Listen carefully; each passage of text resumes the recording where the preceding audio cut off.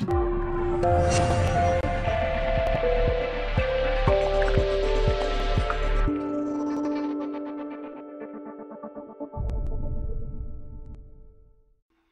there, this is the Bookkeeping Master on YouTube. Welcome to this video. This is the first of many videos that will go through QuickBooks Online and how to use the software. It's going to be quite an extensive series. I'll go through everything from raising invoices to recording supplier invoices to bank reconciliations, looking at aged debtors reports, and hopefully cover everything you need to know to use QuickBooks Online. In this first video, I'm just going to go through the company preferences, and from there we'll start looking into the customer module. So welcome to this video. If this is the first video of mine that you have ever viewed, I'm the Bookkeeping Master. I have 150 plus videos on YouTube to date, all about accounting software and accounting principles. I cover a lot of bookkeeping, double entry bookkeeping and other things. I have a website full of free videos and free advice, so please check that out. That's www.freebookkeepingaccounting.com. So in this first video, we're going to look at editing the company settings on QuickBooks. There is a lot more in the settings tab that we will cover at the end of this course, but at the beginning here, we'll just look at a few things. So at the top right here, you should have a name.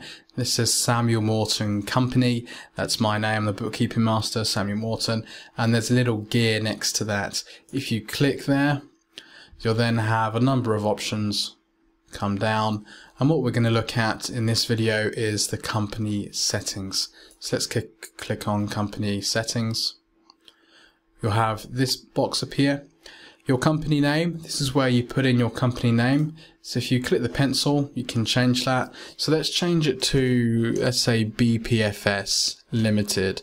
That's the name of my bookkeeping company. I own a bookkeeping company, and I do a lot of bookkeeping, credit control for other companies.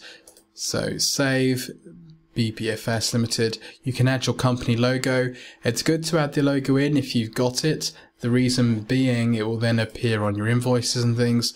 So all you do is click Customize Logo, find your logo, and then upload it. Make sure you click Save. So that's the company name. We can then enter the contact information. Once again, this will appear on invoices and other documents. So once again, let's click the pencil and put in the company details. So just for this video, I'll put 123 BPFS Road, City. That is in Bookkeeping Town, which is in Norfolk apparently. And let's do IP 23 4PO, a made up postcode. You can also enter your customer address and legal address. If you want to know further details about these things, there are little question marks next to these titles, and these little question marks are all around the software.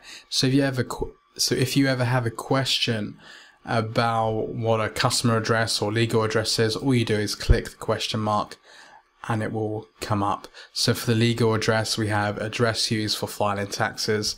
If left blank, company address is used. So those can be helpful. You can put in your email. Once again, this will appear on invoices and other documents. You have your customer email. This is customer for QuickBooks. Info at bpfs-online.com. That's my email address. If you ever need any help with QuickBooks, drop me an email to that address. Company phone number. So you can put in your phone number there, and your company website. So let's put in my website, which is www.freebookkeepingaccounting.com.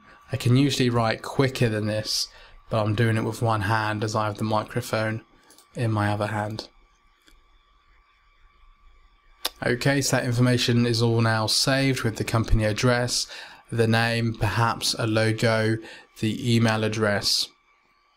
And then there are some other things down the bottom here, like a registration number if you are a limited company, and then language.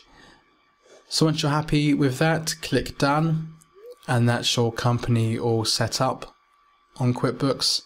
In the next video, we will start looking at the customer module, and I will start showing you how to create new customers or record new customers on QuickBooks.